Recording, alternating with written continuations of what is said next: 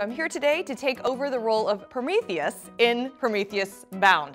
Hey, how are you? I'm Dawn. Hi, Dawn. I'm Terry. I'm the producer and artistic director. Can you tell me about City Lit? We're a small theater company on the north side of Chicago. The first theater in the nation devoted to stage adaptations of literary material. How many productions have you done with City Lit?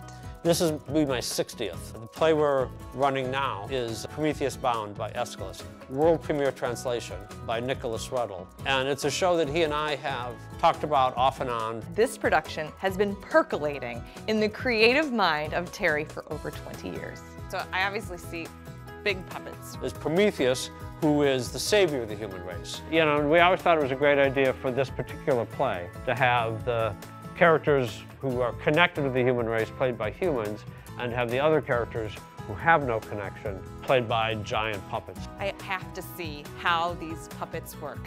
Is that something you can show me? I can't show you, but we have puppeteers here who can show you. All right. Time is running out for the planet Earth.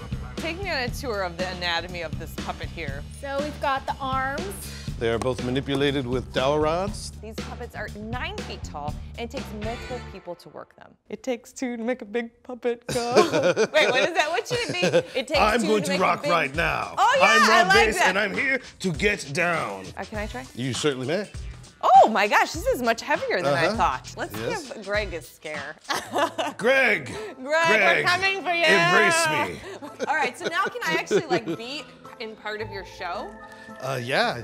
I feel very good, number one, that I'm like the headlining character. However, when I find out that mostly my role is just being chained to a mountain, that's when I think it's not going to be a great day's work. I'm Prometheus. Yes. And then who is this? This is Hephaestus. Hephaestus is the blacksmith of the gods. Do I have a line? Right now you're just really dreading having a spike All right. nailed into your chest. I should probably not look so smiley. I knew that I had to get into character, sort of shake off the feeling of the day, and really feel the stake being driven through my heart. How's that? Okay, now you can't be around all of these puppets without getting what I call the puppeteer itch. Now that I've been part of this act as Prometheus, may I puppeteer something? Because I have got an itch to be a puppeteer. Sure. I find out that my character actually puts on a hat that is a horse, i.e. horse hat. What am I actually puppeteering? What is this? You are going to become Ocean. The horse hat, I hear, is 7 pounds, and I think that's no big deal since my human head is 8 pounds. This should be no problem. Yep. Is it on your head securely? I feel it is. So I think I'm done when I just have the horse hat on, but they say no, please crouch down as low as you can go. And now we were going to put in a pole so that you can manipulate ocean moves.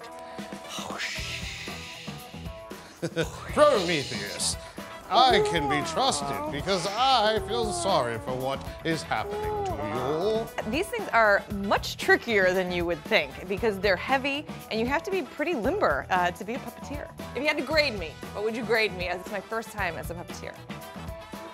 A minus. A minus, I'll take it.